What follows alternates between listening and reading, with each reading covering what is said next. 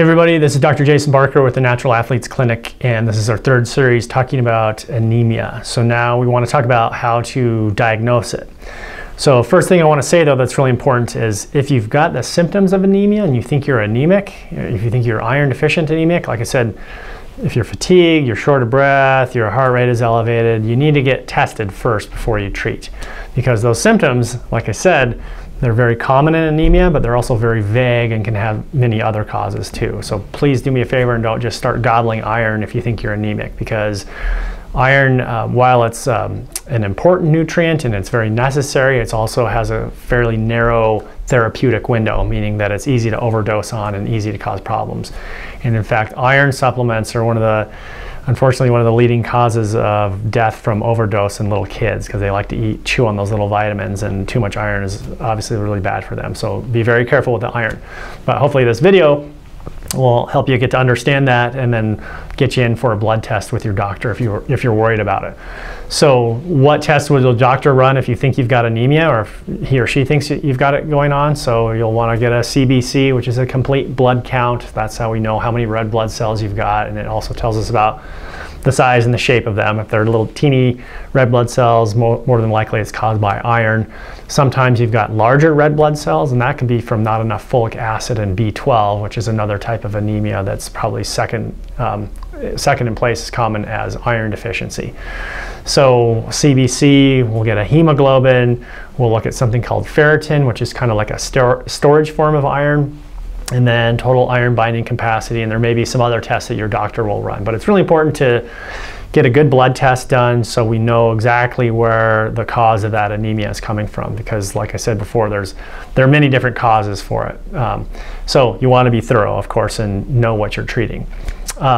So how else can we replace iron in our body without taking an iron pill? Now again, it kind of depends on how anemic are you and what's the situation.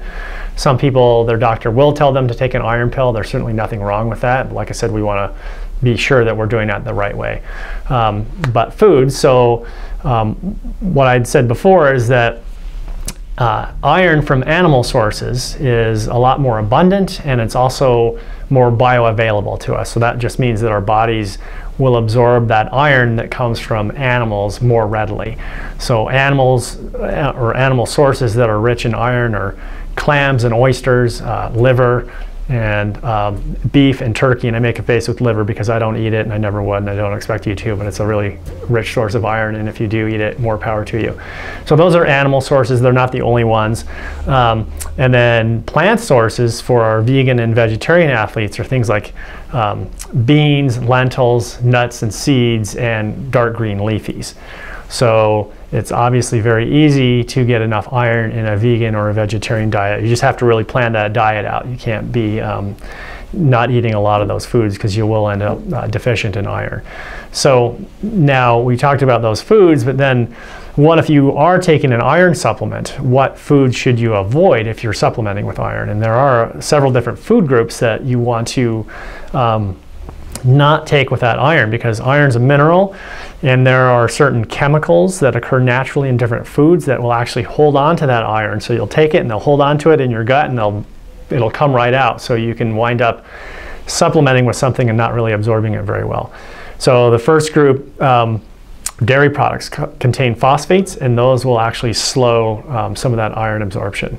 Second one are dark green leafy, dark green leafies are rich in iron, but there's one particular dark green leafy that has oxalic acid in it, or a lot of it, and that's spinach. So you don't want to take iron with spinach. It'll help pull it out. Things like beans. Beans contain phytic acid, which is also something that will help bind up that iron and remove it. And then the last one, the most common, are things like coffee, tea, and wine. They contain tannins or tannic acids, and that's what gives those drinks that bitter taste. So those are notorious also for pulling iron out of your body. Now, if you're iron deficient, does that mean you should not eat any of those foods or any of those drinks? No, of course not. But you just need to be smart about if you're eating your iron-rich meal, you may not want to combine those foods with it. And then you also don't want to go overboard on these things too. You always want to err on the side of moderation, right? If you are struggling with iron deficiency, that's something to keep in mind with all this. Okay, and then the last thing that's most important if you are supplementing with iron, or even if you're eating iron-rich foods, is to take a little bit of vitamin C. You don't need a whole lot of it, just like 1,000 milligrams with your iron supplement or with your iron-rich meal, and that will help greatly enhance the absorption of that iron so that your body holds on to it, and then you can get that iron replaced and then stop taking the supplement, and then more importantly feel a lot better because you're not anemic anymore. Okay, I hope those tips help you, and thanks for watching, and we'll talk to you guys again soon.